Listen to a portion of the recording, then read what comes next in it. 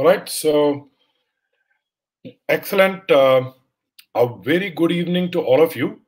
And first of all, I would say congratulations. Because I see the intent that on a nice Friday evening, right, when you had so many options, you actually decided to come over today to this webinar. It tells me a couple of things. A, it tells me that you're driven for the GMAT. It tells me that your intent is very high.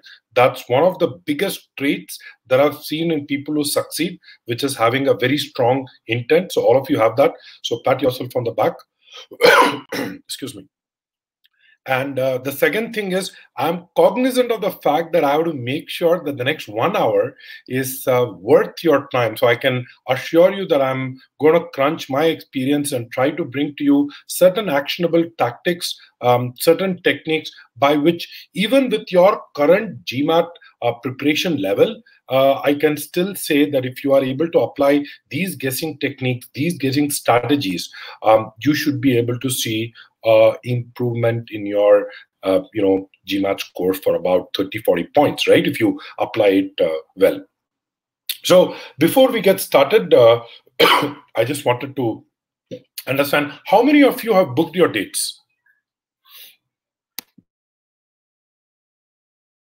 If you can just go ahead and type on the chat window, so I get to know. So if you can tell me if you have booked your GMAT dates. I think there is a slight lag, so I think if you are able to chat with me, I'll be able to kind of understand and see if you are able to hear me, if you are able to understand me. Great. So I see that. So Samarth mentioned that I'm not audible. So let me do this. Let me just go ahead and let me share my window with you, so that you see my screen. Yeah, so it's audible. Excellent.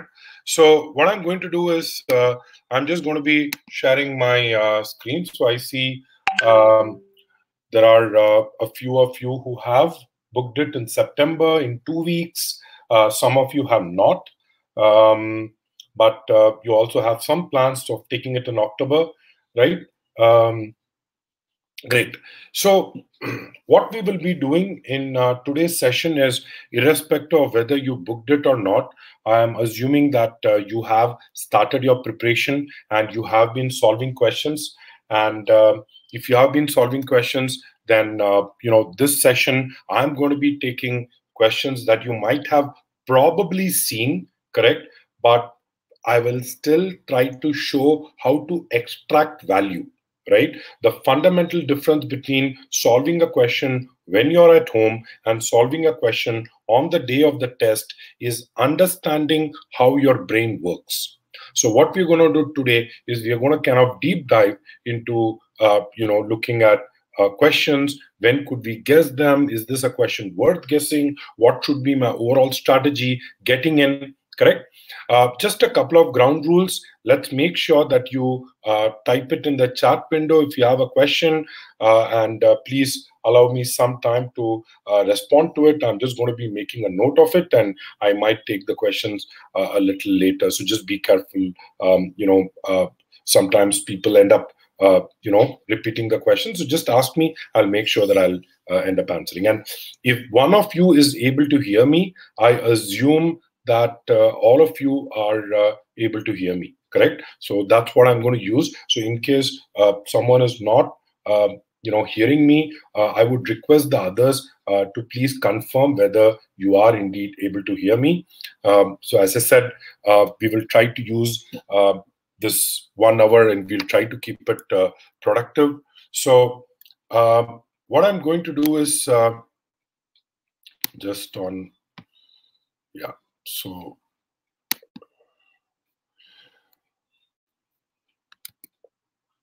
yeah, so I'm just trying to this, so you should be able to see the screen over here. So let me just share the screen. So yeah, just the application window. Yeah, so I just shared the screen. So hopefully you're now able to see the presentation. Yeah. So what we will do today is I have my iPad on which I see the chat window. So we will be discussing specifically on general guessing strategies, correct? And are you able to see the general guessing strategy? Yeah. Okay, great. So the just a very quick point on this, which is I have been a crack. I'm the CEO of Crack Verbal, and I'm an MBA coach. And what I'm really, I don't want to spend a lot of time talking about myself, but what I would just like to say is that whatever techniques that we're going to have today are going to be techniques that actually work on the day of the test.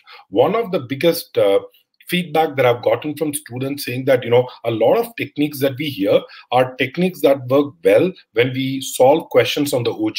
But how do we actually take that and use the same techniques? Somewhere when I use it on the test, it's not working, it's backfiring. What do we do, right? So I'm going to be talking about that. Very quickly, I'm the founder of Crack Verbal, and I've been teaching GMAT at Crack Verbal since 2006, and I also, I'm predominantly a verbal faculty. I think you have already seen Aditya, who took a session on inequalities a couple of days ago, and he's a quant faculty at Crack Verbal. So we together form the team which looks into the product. Just going to kind of jump directly. So make sure that I just want to talk about just a couple of resources. So in case you have not done that, please go to YouTube and subscribe to our Crack Verbal channel. We have got a lot of videos on strategies, on GMAT, on the whole application bit. In case you have not seen that, probably you can do so, right? And yeah, so that's what I had. Now, what I'm going to do is I'm going to now give you a question, correct? So instead of me getting into the theory and explaining the theory to you, why don't I do this? Why don't I give you a question, correct? And we're going to time ourselves. So I'm going to give you 2 minutes, and then I'm going to give you 3 minutes, right? So I'm going to give you a total 3 minutes for it. So let's start with 2 minutes, and then I will let you know at the end of 2.5 minutes and the end of 3 minutes, correct? And let's see how you do. So all of you ready with... so Kana, that's exactly what I'm going to do. So why don't you just take the next question? This is an official question, right? So all of you ready?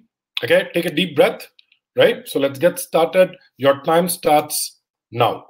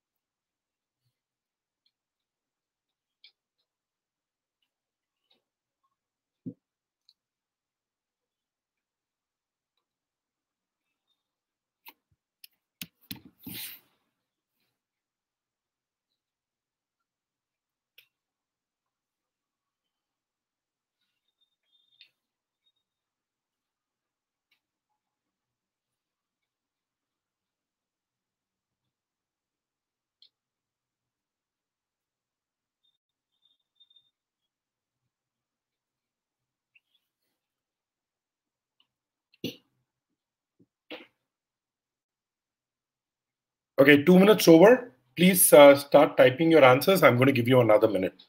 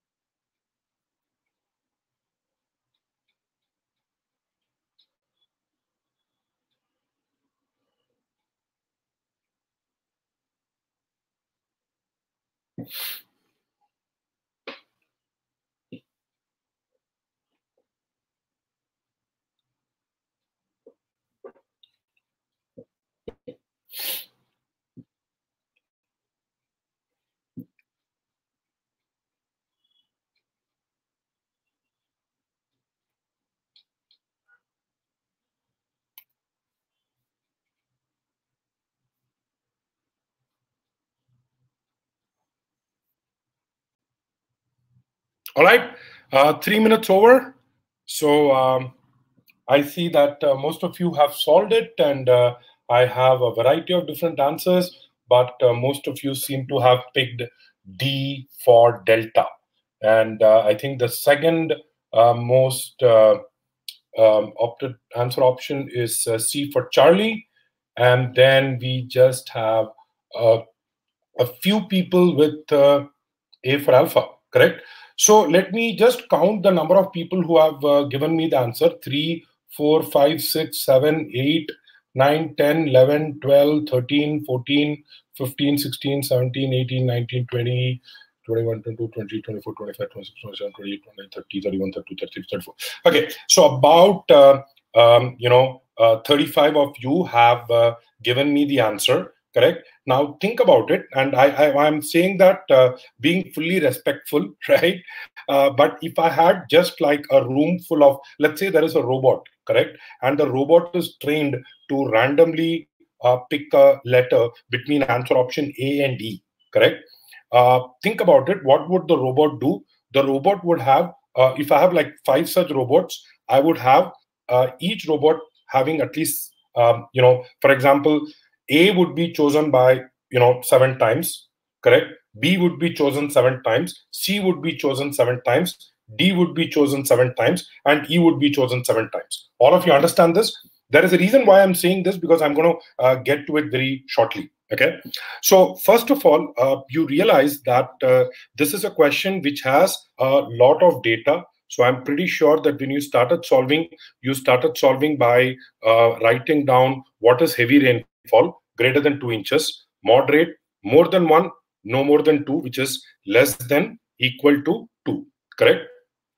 And then it says light rainfall, which is greater than 0, right? But no more than 1 inch, which means less than equal to 1 inch, or no rainfall, which means 0, correct? Now think about it, right? It gives you just one data point. If you think about it, it's just like 2 data points. First data point is in 1990, there were fewer days with light rainfall and fewer days with moderate rainfall, correct? Yet the total rainfall for the year was 20% higher in 1990 than in 1910. Think about it. Now, this is the way my brain works. My brain says that, if you think about it, there are only 3 types: light rainfall, moderate rainfall, heavy rainfall. You're telling me that in 1990, there were fewer days with light rainfall, fewer days with moderate rainfall, correct? And you have, overall, there is a 20% higher rainfall in 1990 than in 1910. How will this happen? This can happen only if the number of days of heavy rainfall was higher. That is what your brain was expecting, right? Remember, this is GMAT, right? So GMAT knows that this is the way you're going to think, correct? So the question says, if the statements above are true, then it is also possible that, remember, that's the question. It's saying it's also possible. It may be true, correct? And then you read answer option A, and somewhere answer option A goes ahead and directly conflicts with the answer that you have thought in your head. So in your head, what you're trying to search for is the number of days with heavy rainfall was higher in 1990. That is what your brain is expecting. So what do? You eliminate answer option A. Correct? So whoever did whatever I told you in your mind, if that is what you did, can you just go ahead and type yes in the chat? Okay. So that I kind of understand that we are progressing in the same way, right? Were you expecting a different answer choice and then you looked at A and A seemed to be, the direct opposite of what was expected? Yeah. So you kind of eliminated A. Excellent. So now let's look at B. B says the number of days with some rainfall, but no more than 2 inches was the same in 1990 then as in 1910. Correct? Now, if you read answer option B, it says the number of days with some rainfall, but no more than 2 inches.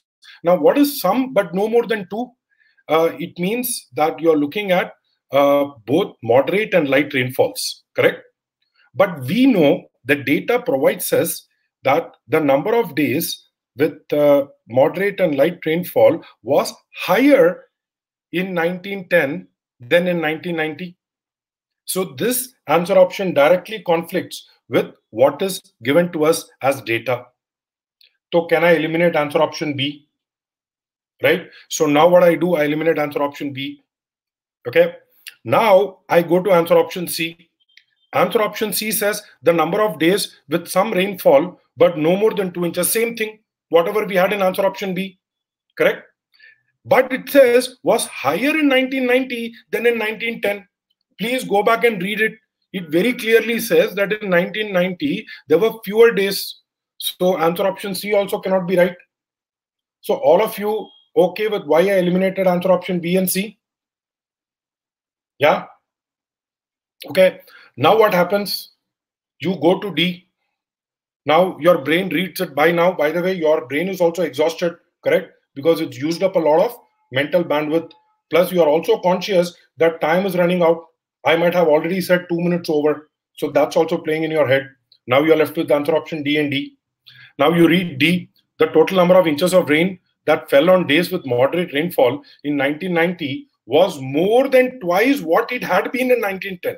Now, the moment you read this phrasing, your brain basically gets confused, correct? There's a short circuit. It's like was more than twice what it had been, correct? Now, let's assume that you read answer option D, you did not understand answer option D. What do? You hold on to answer option D, correct? Then what you do is you go to answer option E. E says the average amount of rainfall per month was lower in 1990 than in 1910. See, if the total rainfall was 20% lower, then the monthly rainfall also has to be 20% lower, right? Average monthly rainfall, correct? So answer option E directly conflicts with the last sentence. If the total is lower, then the average also has to be low. Now answer option E also got eliminated. Now what you do, you say, okay, so now I'm left with D. I have no option. Let me just pick D. So you pick D. Whatever I told you, did you do according to what I said? Those who pick D, especially, if you can just type in yes. Did I read your mind?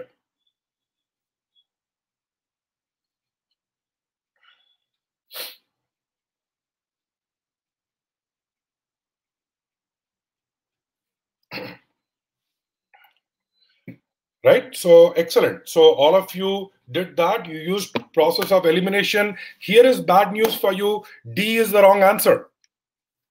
Okay? D is the wrong answer. The correct answer option is A for alpha. And let's see what happens. Read answer option D. D says that the total number of inches of rain, correct, that fell on days with moderate rainfall in 1990, correct, was more than twice what it had been, correct? What is it? It is the total number of inches of rain, correct? So think about it. How is it possible? Look at the definition of what is called as moderate rainfall. Moderate rainfall means more than 1, but no more than 2 inches, correct? Which means even if I have 1.000 something, correct?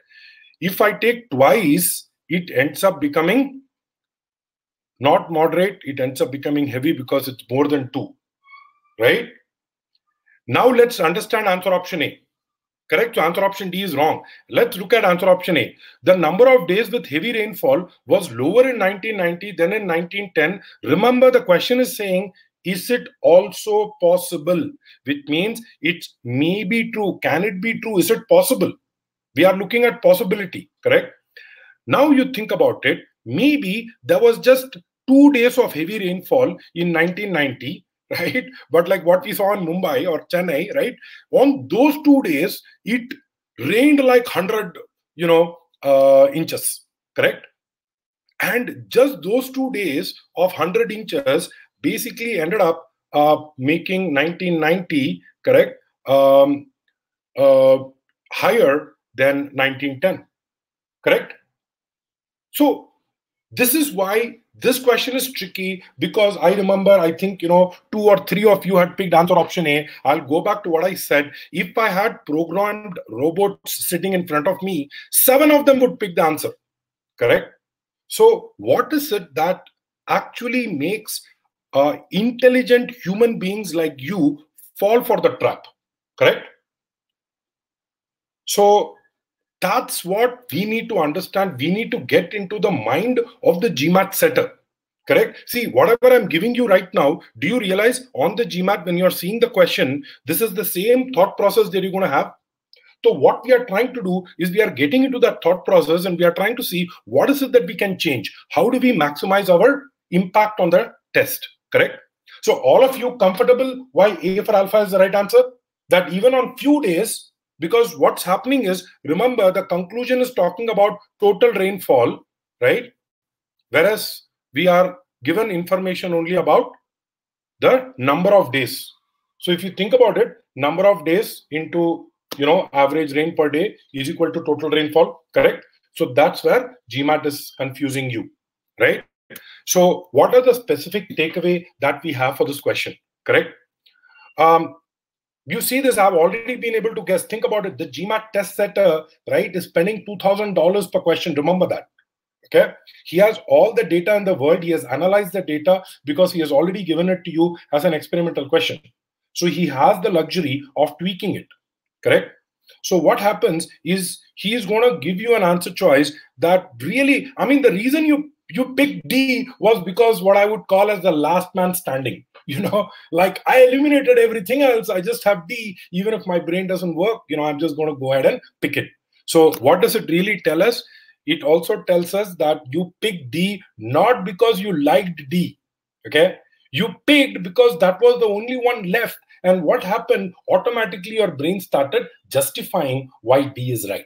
Correct? So now when you go back and look at D, you might see a lot of issues with it. But when you read it, your brain actually convinced you that, yes, maybe D is the right answer. And this is what I want you to think, okay? And I want you to maybe write it down at the place where you study every day, correct? The whole focus on GMAT, right, you need to understand is you don't need to solve the problem. You need to get to the right answer. I'm going to say this again. You do not need to solve the problem. You need to get to the answer. And there is a difference between both these statements, correct? If I'm going to approach the question, right, from a solving mentality, GMAT will always have traps for me, okay? But if I'm going to approach it differently, and if I'm going to look at it and saying that I want to get to the answer, then you'll realize that life will be a lot easier. In general, correct, remember that, even this particular question, a lot of times people mistake a maybe true question with a must be true question, correct? So the guessing over here, Karan, is that you ended up eliminating, right, answer option A, right? You ended up eliminating answer option A, and that was the biggest problem. So make sure that you're 100% sure of eliminating the wrong answer. Okay, you need not be 100% sure of picking the right answer. I'm fine with that. But please don't eliminate the wrong answer option unless and until you're very sure about it. Remember, GMAT verbal as such is a test of elimination. It is not a test of selection. Correct? And one more thing is you don't need to know how the correct answer option looks like. You just need to know how the wrong answer options look like. Again, going back to what I said, make sure that you're eliminating, make sure that you're not selecting. Again, that's where verbal is different from quant. Okay, so overall, I wanted to set the tone, and we are now going to proceed into guessing techniques for SC, for CR, and for RC. Okay, and before I get there, I just wanted to kind of give you some, food for thought. Think about it. How long does it take for you from starting reading a particular question, okay, to actually getting down to the answer options, right? From reading the question to actually getting down to the actual questions, right? The actual answer options. If you realize in sentence correction, it is 0 seconds.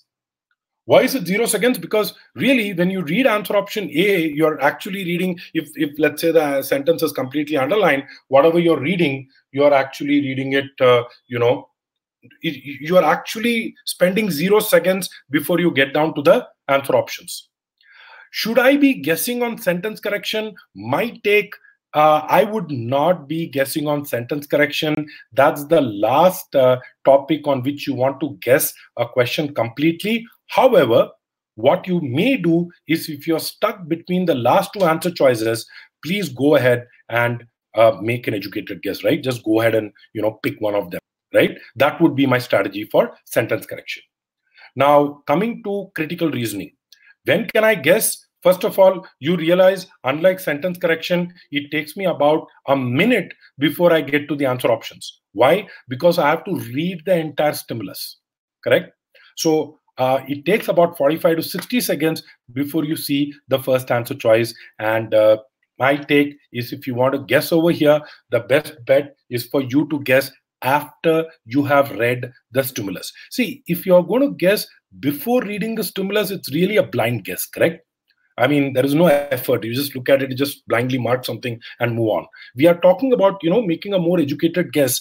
And, you need at least 45 to 60 seconds, right, before you can actually make a guess. And might take, if you have not really understood the stimulus, maybe best for you to just pick an answer choice and move on. People have asked me saying, Arun, is there another way? Should I reread?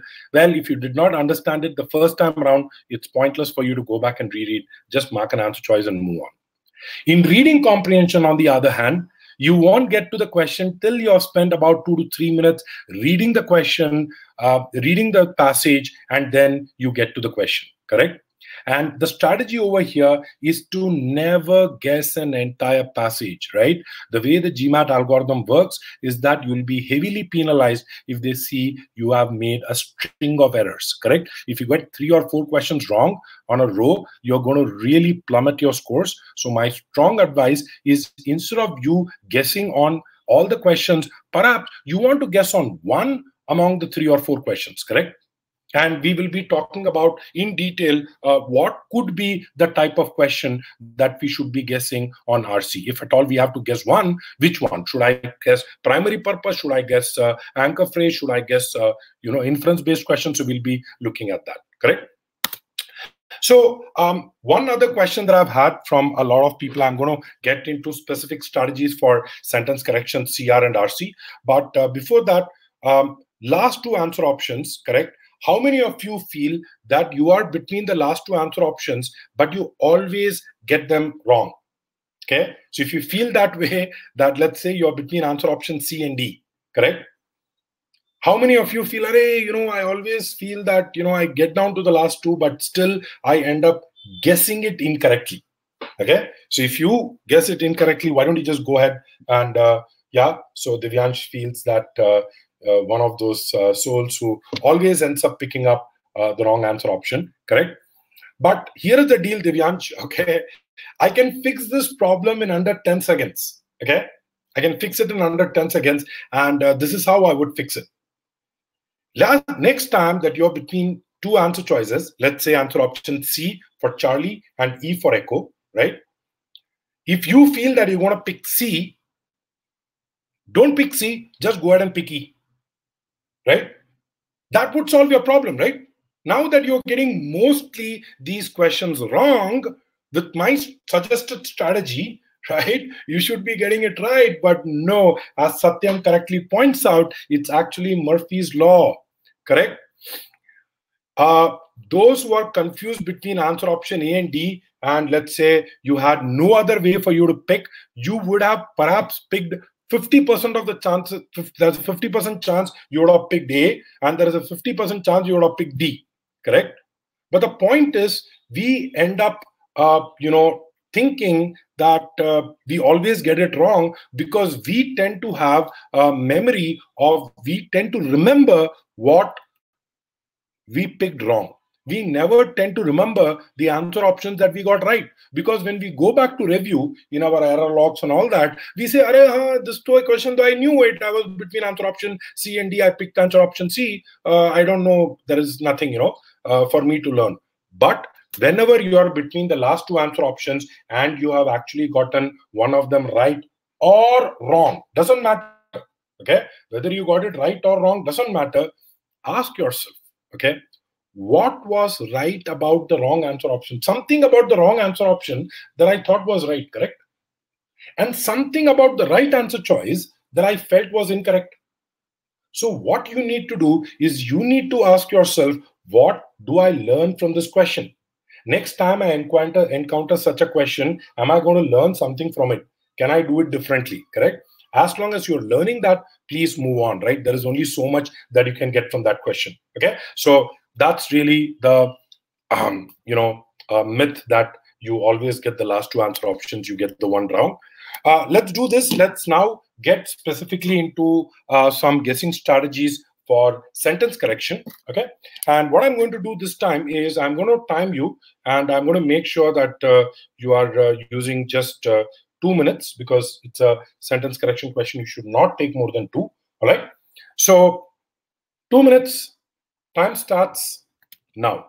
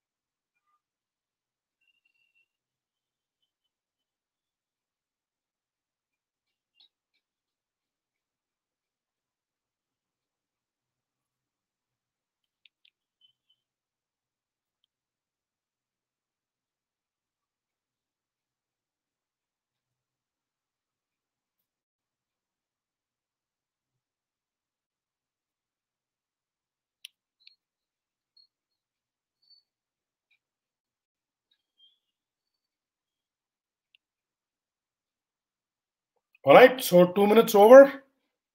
So I see that a bunch of you have, solved this. So, okay. So actually, this is a question from, I think it's an official question. You would have probably seen that on the OG. So in case you've seen that, you probably might remember the trick. Here is the deal with this question. Okay. So just go ahead and mark your answer. Yeah. So this is the trick with this question. The question says a New York City ordinance of 1897, correct? And then it goes on to give you regulated the use of bicycles, mandated a maximum speed of 8 miles per hour, required cyclists to keep feet on pedals and hands on handlebars at that time, and it granted pedestrians right of way. Now, what happens when you read this question is that you realize that you have the answer options, correct, which all seem to have some kind of parallelism going on, correct? So there is regulated, there is mandated. So I'll tell you what would have been an answer choice that you would have loved. Okay, you would have loved an answer choice that said regulated, mandated, required, and granted, correct? All the four things in parallel. But if you think about it, there is actually a concept. It's a concept called superficial parallelism.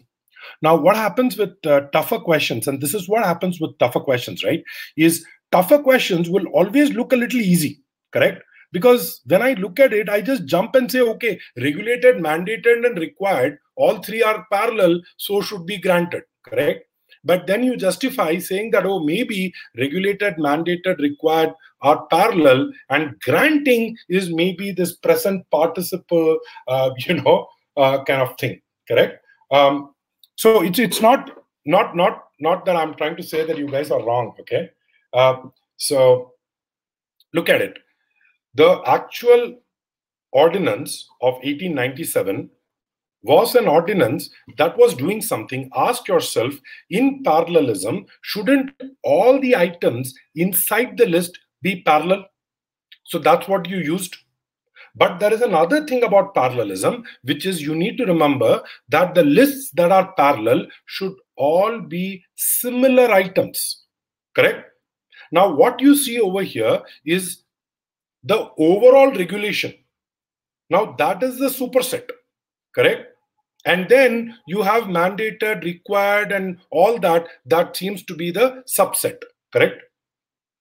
So what you realize is that regulated is actually not in the same list as the other four things. The other four things, or rather the other three things, are telling me how they were regulated.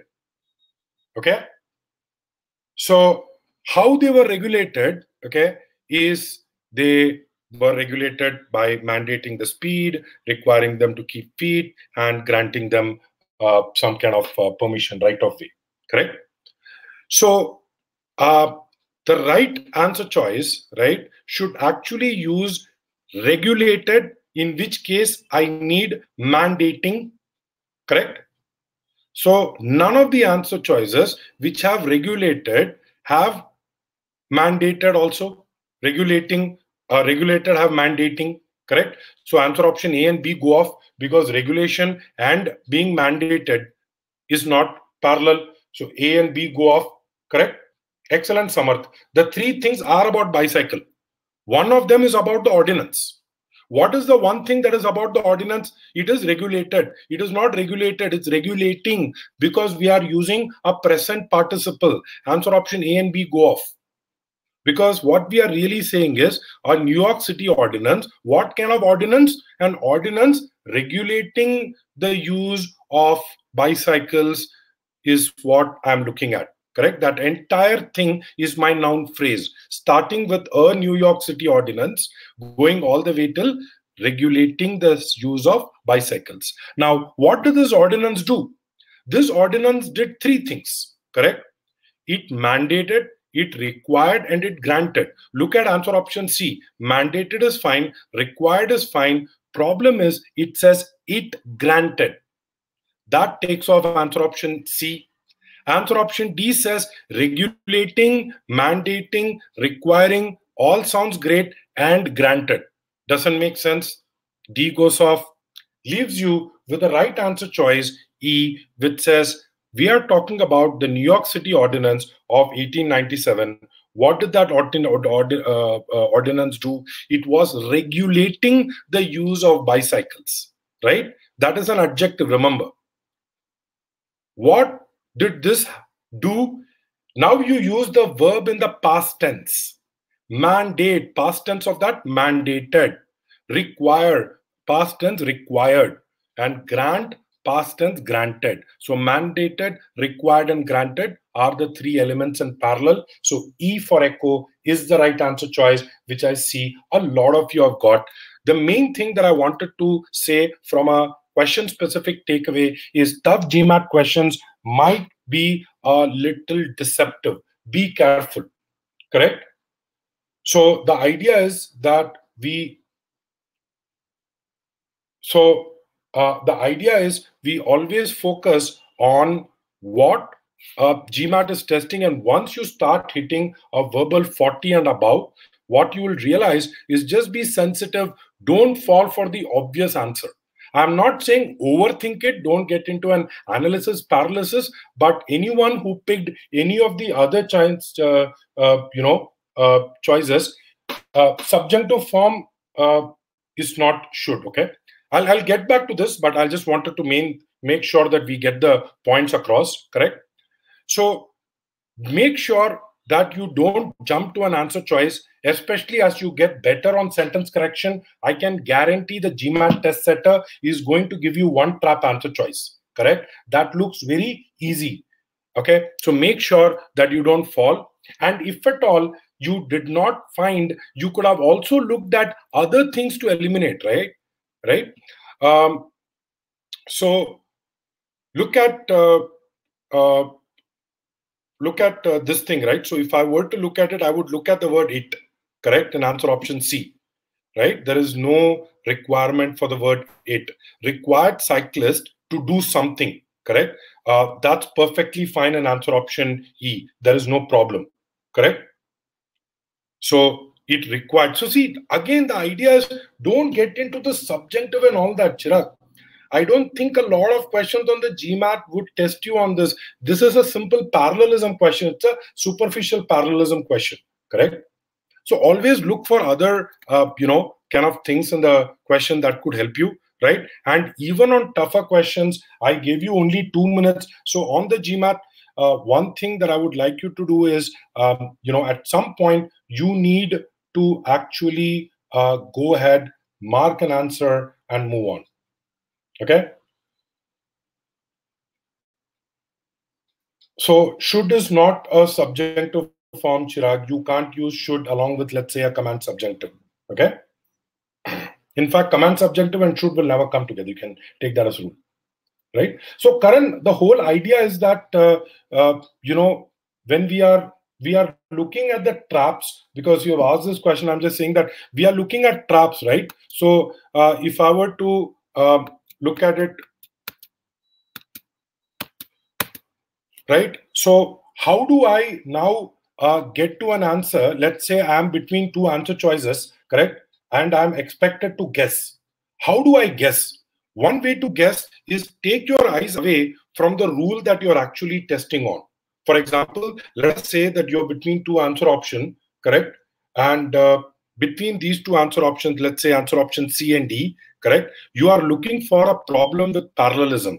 Try to take your eyes away, try to see some part else in the answer option and see if there is anything else that you could use. Maybe there is a subject verb error, correct? Maybe there is a modifier problem, correct? So try to see if you can take your eyes or focus away from that error and look at some other error.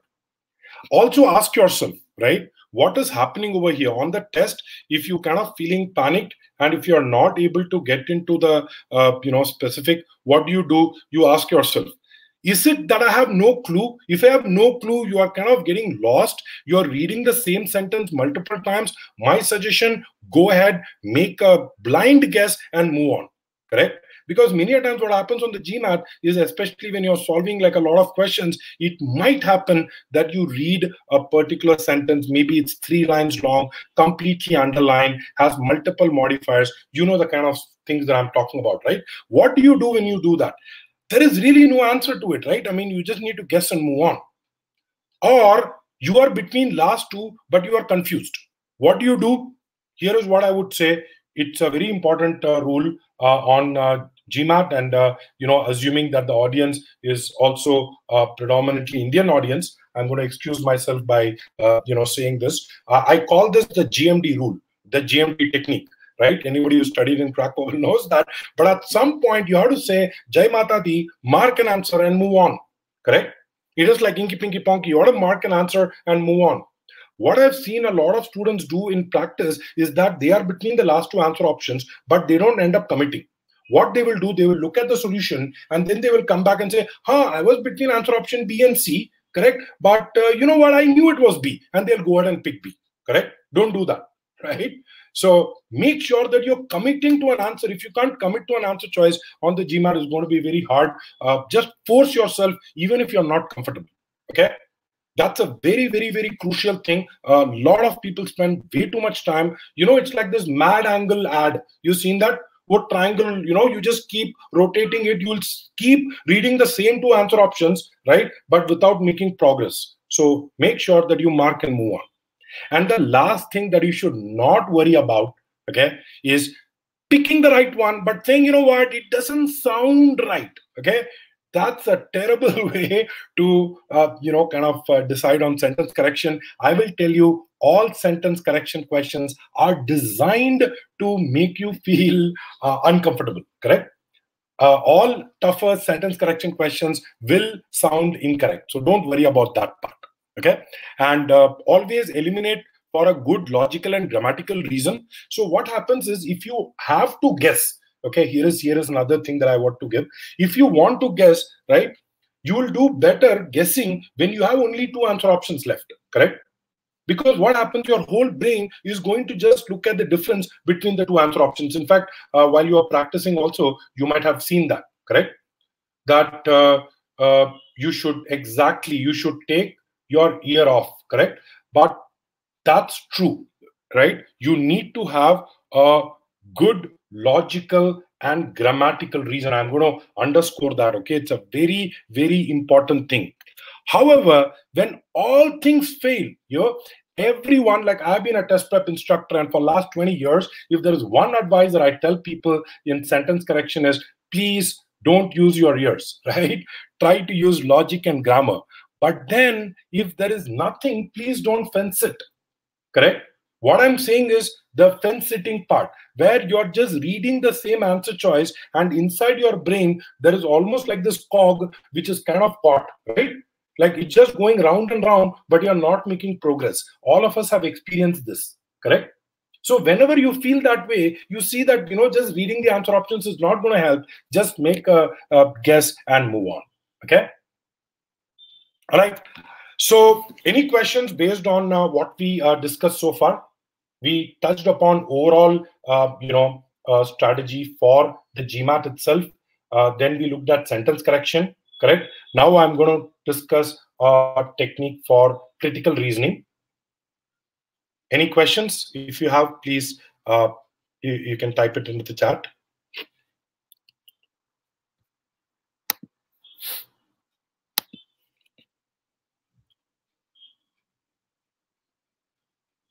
Okay, great. Chirag, so here is some great tip, and I know this from the fact that GMAT is not going to be using idioms as the make or break, correct? Which means you would not have a situation where the only difference between the two answer choices is going to be a preposition. However, let's assume that you end up in a situation where the difference between the two answer options is just a preposition. Let me tell you, you are scoring above 45 or 46 raw score in verbal, right? At a 48, 49 raw score, you may get a question where the difference is only a preposition. But in that case also, even if you make an error, correct, eventually you are going to end up with a great score. A person who gets to a verbal 48 is never going to get dragged down to a verbal 35, correct? So really, there should be other reasons. If idioms is the only thing, there is nothing but to use your luck. As I said, Jai Mata Di, right? Any other questions? If not, I'll move on to critical reasoning.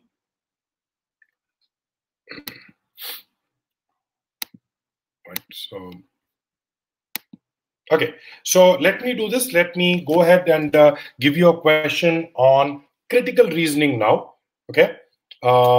So I'm going to give you another. I'm going to time you. Just go ahead and start solving now.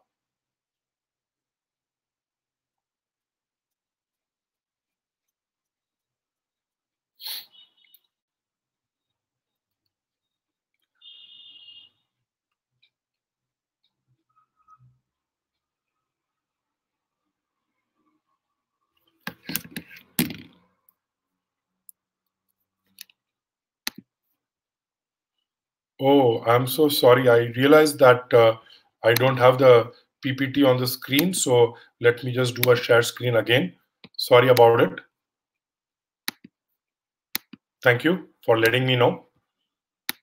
Yeah, I've started the timer now.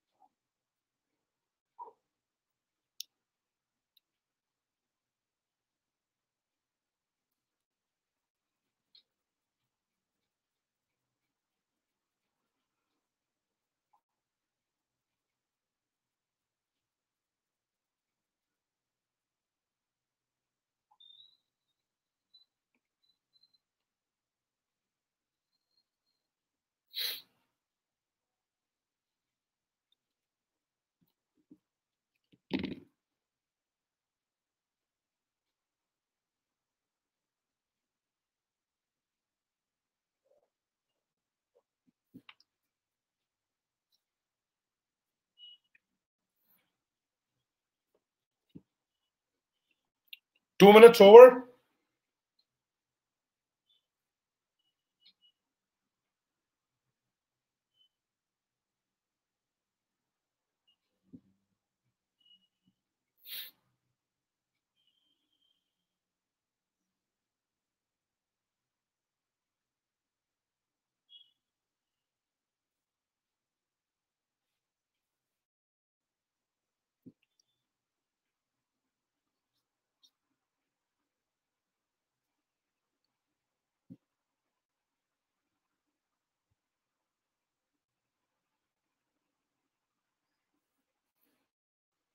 Three minutes over.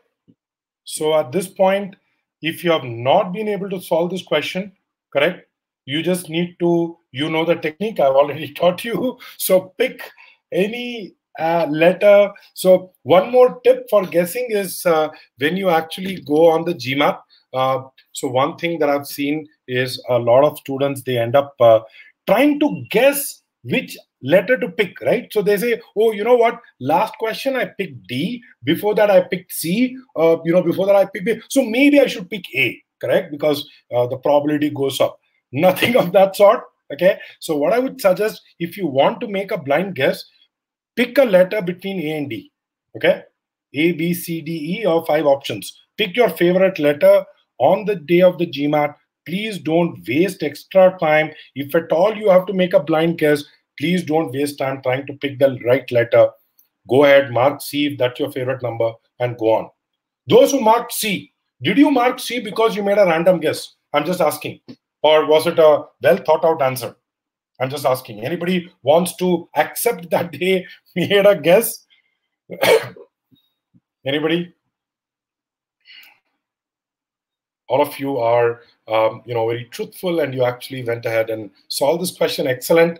Correct. Now, really, what I'm going to do is I'm going to not spend a lot of time explaining this question because that's not the objective of today's session, correct? We are somewhere around the 1 hour mark, and I want to make sure that we have another 10-15 minutes and we are able to wrap it up. So what I'm going to do is I'm going to directly jump to the crux. The crux of this is, look at the last part. It says essentially tiger beetles, okay? It says that they are very fast runners, okay? But what happens is when they are running towards an insect, they intermittently stop and then resume its attack. So he's saying, why do they do that? They do that because the beetles cannot maintain their pace and must pause. That is one reason. Second reason, or second hypothesis, they become blind, correct? So either they take rest or become blind, one of two answers. Read the question, important. You read the question. It says, which of the following, if discovered in experiments using artificially moved prey insects, would support one of the two hypotheses and undermine the other? Undermine means weaken, correct? I'm going to jump to B for Bravo, and that's the right answer, by the way. So anybody who chose any other answer option, B for Bravo says, in pursuing a swerving insect, the beetle alters its course while running. When it's swerving, means it's changing its direction. The beetle is able to alter its course. It doesn't need to stop. That means beetle is not turning blind, which means you are supporting one hypothesis that it's, or rather, let's just hold on. Let's look at the second part. Its pauses become more frequent as the chase progresses. What it means is it is actually taking rest. It is not turning blind. Remember, there were two parts. It should A, support a hypothesis. It's saying that, yeah, it is taking rest, and it should undermine the other hypothesis. What is that? That they are not turning blind. That is what answer option B for Bravo is doing. What does C for Charlie say? C says, in pursuing a moving insect, a beetle usually responds immediately. That means it is not turning blind. But here is what it says. It pauses equally frequently, whether the chase is up or down an incline, which means it is not taking rest. It is not turning blind. It's not taking rest. So you are actually undermining both the hypotheses. That is why C goes off. Similarly, other reasons to reject. The other answer options are not going to get into that. Okay. What I wanted to do was, I wanted to ask you that if you are running out of time, okay, is this a good question to guess? That's really what I'm trying to think. Let's assume that on the GMAT, you have 8 minutes, okay, and you realize that you have, let's say, 6 questions left, okay? Is this a good question for you to guess?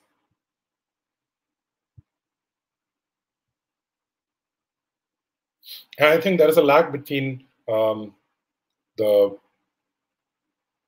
YouTube live and this, so I'm just going to wait for people to respond on this.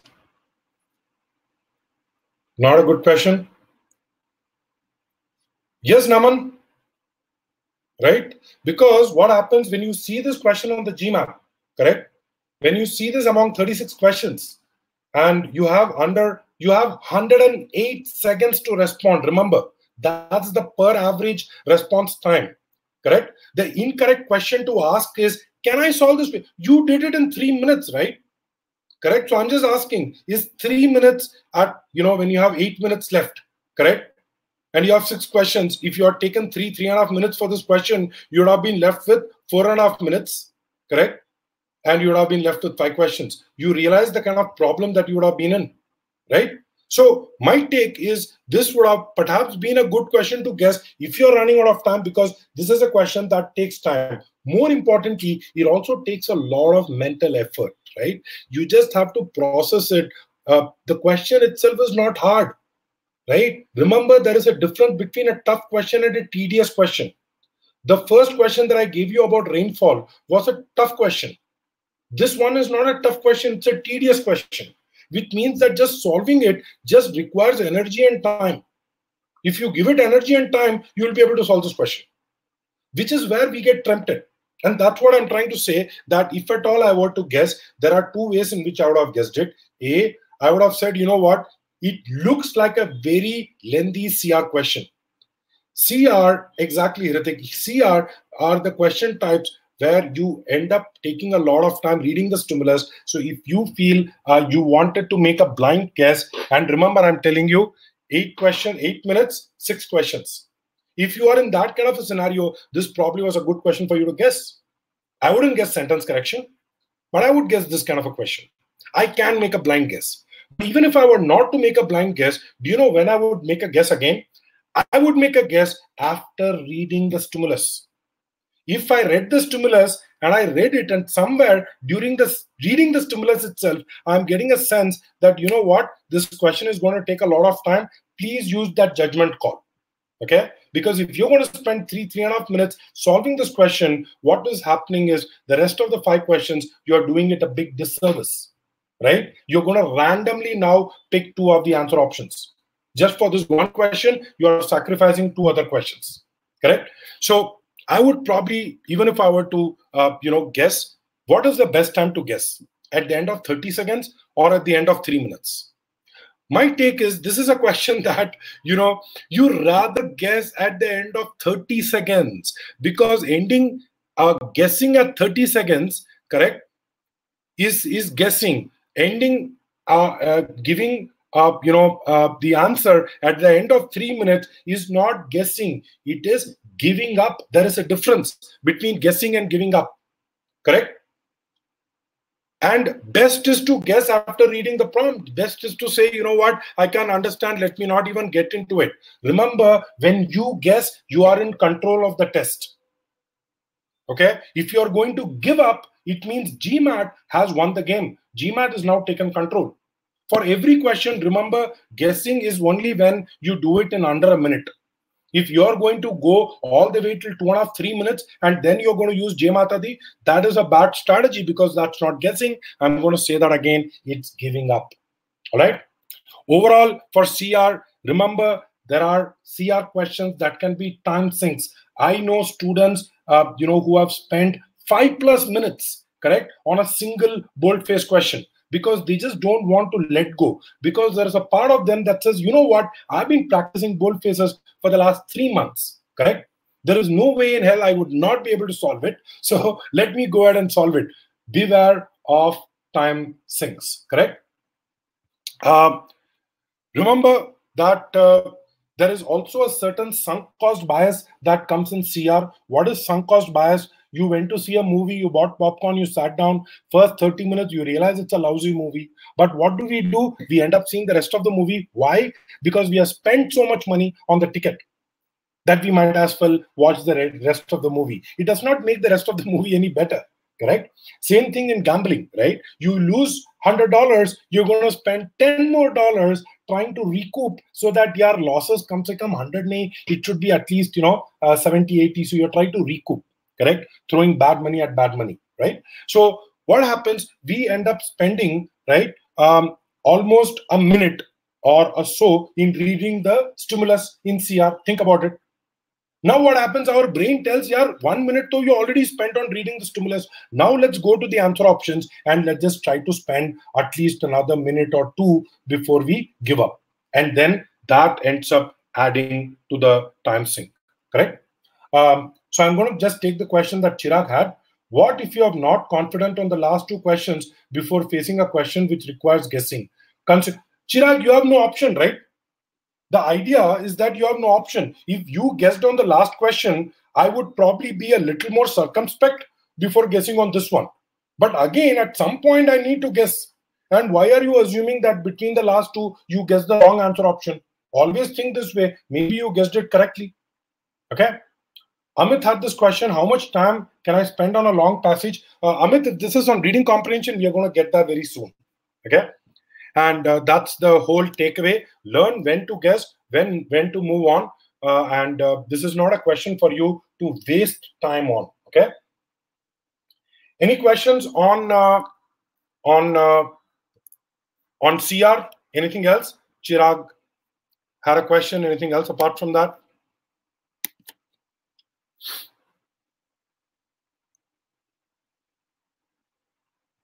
So I'm not really sure what you mean by pre-thinking in most difficult questions, as good as in average questions. I don't know what it is. If you mean pre-thinking as your ability to predict the answer options, my take is once you read the question, the idea is you should just pause before you hit the answer options, just so that your brain understands what are the things that you should probably eliminate, what are the things that you should be looking at. What you're really doing is you're processing the stimulus. Correct. Otherwise, it's kind of foolish for you to kind of think what could be the answer options, right? I mean, think about it. It's like playing KBC. Many a times you would have seen the question which says which of these is a color, blah, blah, blah, found on this flag. And then we say red. Okay. And then we see that the answer option does not contain red at all.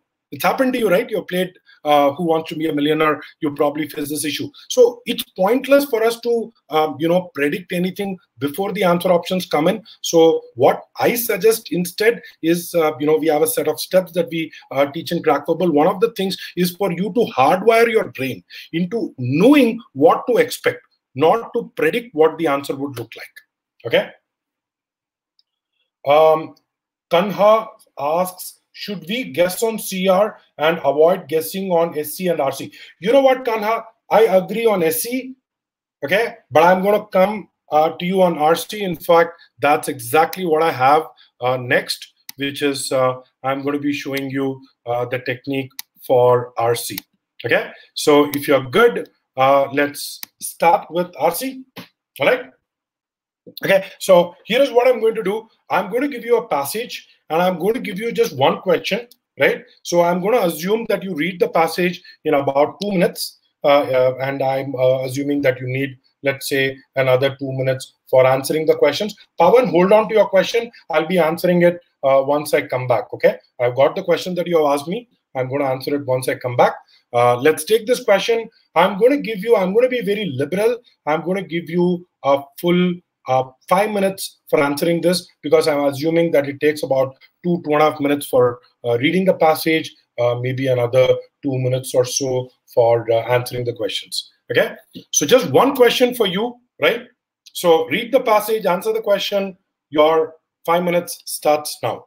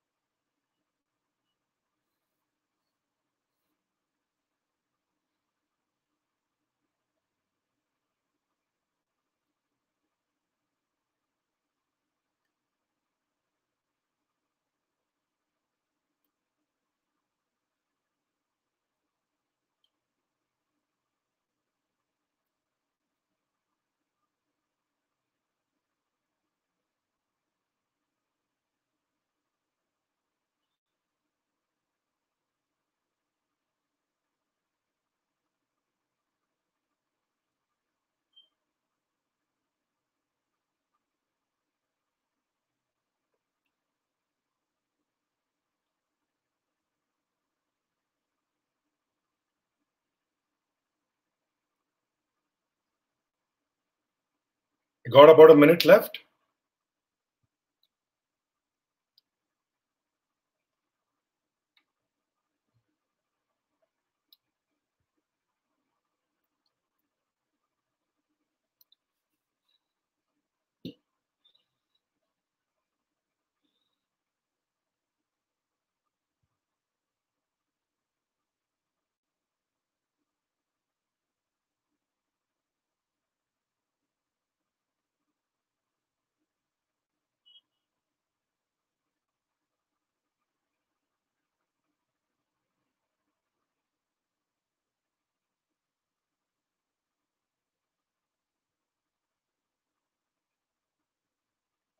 Okay, so we're going to get till the end. So please go ahead and mark an answer.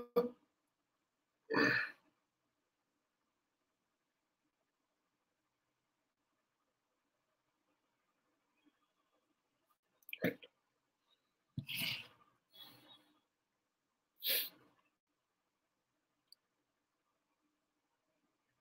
All right, so we took about 5 minutes, right? And so go ahead and even if you have actually ended up reading the passage in about 2 minutes, I would have expected this question to take another minute. So probably about 3.5 minutes, you should have gotten the answer. So I see there is a mix between C, E, and B and D. Okay. So the first thing that you need to look at is the question, right? Did you read the question carefully? This is for those who chose any other answer option apart from C for Charlie. Okay. If you did not, this is probably what happened. The way you read this, you read it as information in the passage suggests that which of the following is true of carotenoids, and then you stop, right? Because in your brain you're seeing that a male animal user, so you're not really ask yourself exactly what the question is asking, correct? So now the male animal is using it for detoxification, correct? Again, I'm not going to be investing time explaining. That becomes a separate thing when we, kind of get into reading comprehension. So one of the things that I always believe that in reading comprehension, read the question, correct? Right answer choice over here is C. And why is it C? Because read this particular line which says, it may be that males can use scarce carotenoids either for immune defense and detoxification. What is the next word? Or, correct? Or for attracting females, correct? So you have one or two options for immune defense and detoxification, B for attracting females. Question says, what happens when the male uses it for detoxification? You know that simultaneously they will not be using it for displaying the color, correct? So they cannot be used simultaneously to brighten coloration, which is why C for Charlie, which many of you have correctly identified, is the correct answer, correct? Now, what is the takeaway more than solving this question? The first takeaway is remember to read the question carefully. I'll give you a classic trap that GMAT will do, especially when you look at big picture questions. When you look at questions like primary purpose or main idea, what GMAT will do is it will give you one answer choice that is factually correct, but it is not the main idea. So you will go back and say, oh, but in answer option C, it does say this, right? I mean, it is correct. But remember, read the question.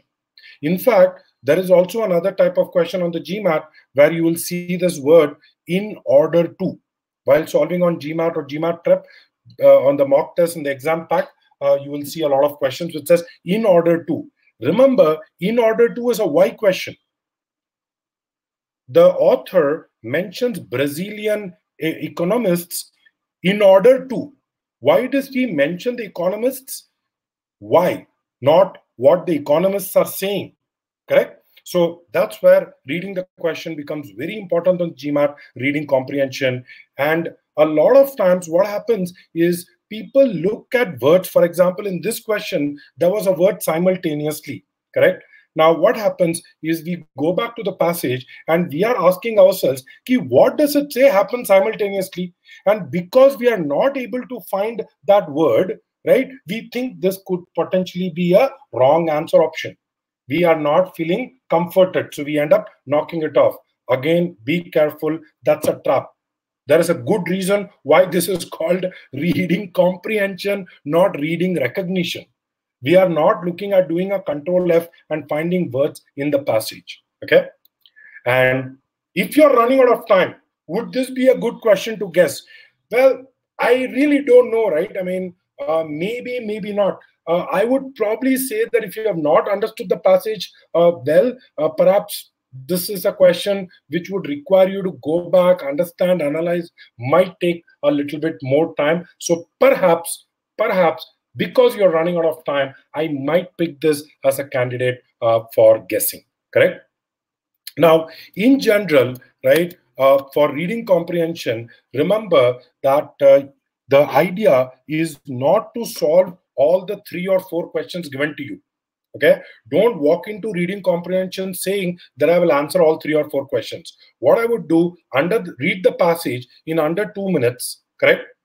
And then what I'm going to do is I'm going to probably pick one of the questions. I'm going to say tell myself that one question I'm going to go ahead and guess.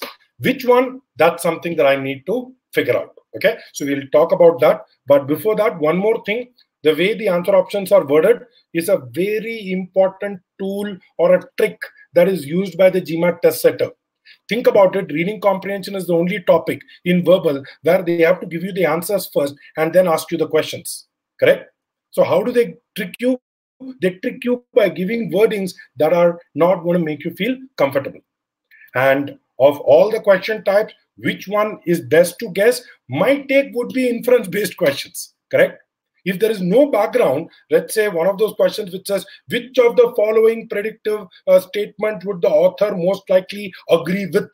Okay, there is no way you can solve this question unless and until you go back to each of the answer options, right? So A, you go back to the passage. B, you go back to the passage, right? So these kind of questions invariably end up taking a lot of time, especially if the right answer option is E. Because what happens is when we have 5 answer choices, correct? What happens when you look at answer option A and you fall in love with answer option A, right? Has it happened to you sometimes that you just read it and answer option A, just looked down, correct? This seems to be what the author is saying. Now, what happens is, I've heard a lot of people say, oh, you should, be careful. You should still read answer option B, C, D, E. But you know what? That's a technical answer. A technical answer is, keep answer option A, but please read answer option B, C, D, E fully, completely, and make sure that you have a good reason. But I'll tell you what is a human behavior answer. The human behavior answer over here is invariably when we have that scenario, once we have picked A, our brain will justify why B, C, D, E are wrong. So we tend to be a little faster when the right answer option is A. But we tend to be a little slower when the right answer option is E. Just go ahead and look at the questions where you have picked answer option A and questions where you have picked answer option E. You'll realize that questions with answer option A, you tend to be a little faster, especially for CR and RC. But questions where answer option E is the right answer choice, you will end up invariably taking a lot more time. But yeah, that's my suggestion, which is to go ahead and guess inference-based questions. All right. And finally, just to make sure that we are on the same page, on RC, you cannot afford to guess an entire passage. I mean, you can do it, right? But if you're going to get 3 or 4 questions wrong, it's going to penalize you heavily. The algorithm is not your friend. And for that reason, it is better that if you were to guess, let's say you walk in with the strategy, this passage, I'm going to go ahead and blindly guess 1 question, correct? So that's what I had in store for you. I will get to some of the questions that you have had, but let me just look at it. Pavan asked this question, are the sections in verbal independent of each other? They are not. They are connected. I've got this answer from GMAT. So you can take that to be fairly, official. That's their official stance on it.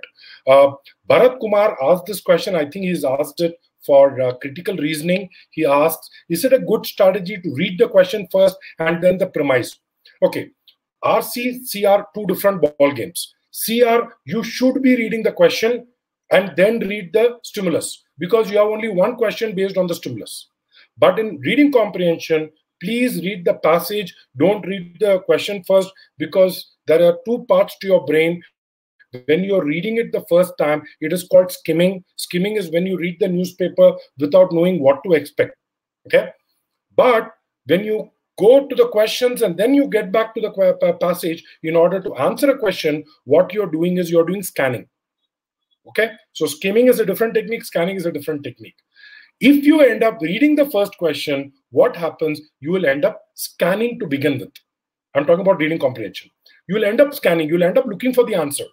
What happens because of that is you're going to miss the larger context of the passage, which you will be able to get only if you do skimming. Okay, so for reading comprehension, please don't read the first question. And anyways, if the question is, what is the primary purpose of the passage? It's still not going to help you, correct? But in critical reasoning, yes, most definitely you should be reading the question before you read the stimulus. So I have one more question from Kana. I'm going to take the last 3-4 questions and then we'll kind of for this. So Kana says, but if we guess because we didn't get the passage, then what to do in the next question? We have to read the passage again for reference. So wouldn't it be wise to take some extra time for the question? So Kana, the idea is that we are reading the passage in about 90 seconds the first time around, correct? And then we are hitting the question, okay? Now, at some point, you need to make an educated guess, okay? You are not making the guess because you did not understand the passage. You have to understand that. Because if you did not understand the passage, correct, for each question, you have to anyways go back to the passage. Now, after reading the passage multiple times, if you still don't get what the passage is going to say, you're going to get all the 3 or 4 questions wrong. I'm going with the assumption that you have to understand the passage. At least you have to understand 20-30% of the passage, if not more, correct? But with that much of understanding, you need to take a stab at the questions. All right. Amit Chatterjee had this question: how long do you keep yourself immersed in a long passage? Doesn't matter, long passage, short passage. Here is my thumb rule: 2 minutes for reading the passage, 4 to 5 minutes for answering the questions. You should not take more than 8 minutes for any RC passage. RC can be your worst enemy. Okay. Nitin Agarwal had this question: do I take GMAT classes? Yes, I conduct GMAT classes. I also conduct workshops in Mumbai, Delhi. We also have an entire online course which is based on me teaching. I actually come in front of the camera and teach you the GMAT verbal. My colleague Aditya has actually shot the quant module. So we are the 2 instructors at Crack Verbal for our online course. Amit Chatterjee, how long do you keep? I've already answered that. Last question, Pawan, I'm going to answer this and then we're going to call it a day. Okay, it's already been a little stretched. We have gone for about an hour and a half, which is a little more than what I had anticipated. So I'm going to take this question. It is better to guess the last few questions or leave them unattempted. Okay, so first of all, I think this is a useless question to ask at this point, because please keeping your pacing chart with you, right? You should not realize on question number 33 that you are running out of time, correct? One of the strategies that we teach is also to have the pacing strategy so that you are guessing earlier on. Here is a very cool tip. All your experimental questions will be towards the middle of the test. You will not get it at the start or the end of the test. Okay, this is something that I've heard from official sources. Let's put it that way. So what you want to do is you will mistake throughout the test rather than stacking them towards the end. So Pawan, both of these I would disagree are bad strategies. I would say start guessing early on. And Jayati, how do we decide which questions to skip?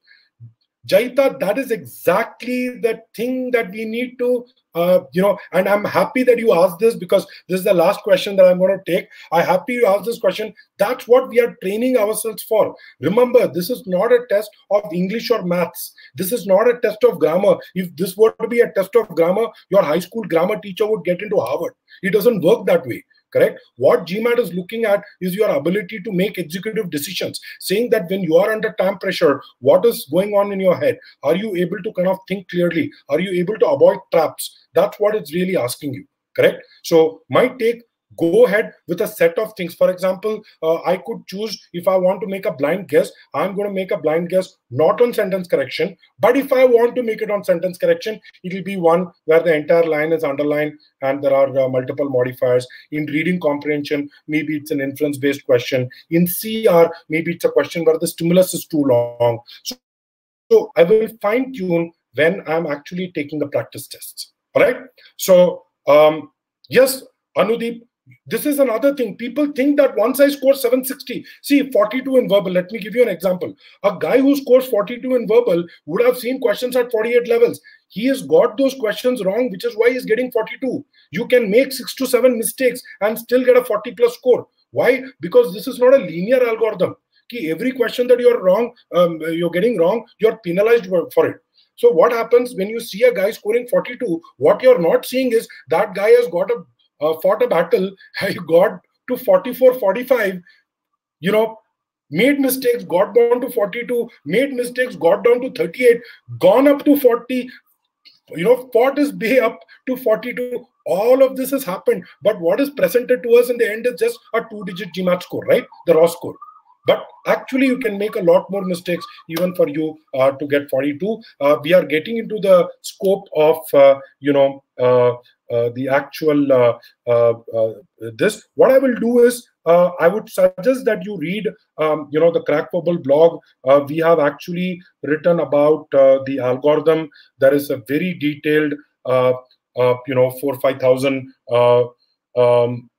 That's a great question. Let me just give you my email ID. So please, you can get in touch with me on my email ID, which is Arun at the rate Arun J at the rate. I'm just giving it to you. So yeah, if you can do it, Anudeep, if you can just paste that blog over here. It is demystifying GMAT scores, I think. This is my email ID. Please feel free to connect with me on LinkedIn as well. Okay. I'd be glad to do that. And please, subscribe to us on YouTube. And we're going to be coming back with a lot of interesting webinars. I'm going to be, also contributing, posting on the threads. If you have any questions, feel free to let me know. I'll be more than glad to take my experience and help you, especially with the strategy parts. All right. Thanks a lot. I hope this webinar was useful. I stayed true to what I said, which is I'm going to make the next 90 minutes, next 60 minutes worth your time. So I really hope that you liked it.